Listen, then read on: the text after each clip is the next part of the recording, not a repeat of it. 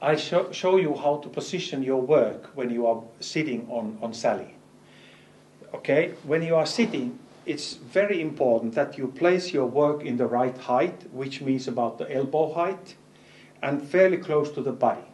For example, in typing, you need to have the elbows right under the shoulders. You are typing. If you are doing some precise work, then you are supporting your elbows and you are doing the work here. Only in very, very special cases you may need to lean forward and do the work there a little bit in front of the body. So, will you try that? Yes. Sit down, and so when you are working, you need to have their hands straight, relaxed down, rather supported on the table or anything, and then you're working here. And when you are doing precise work, you are supporting the hands there, and you are doing the precise work in front of your chest.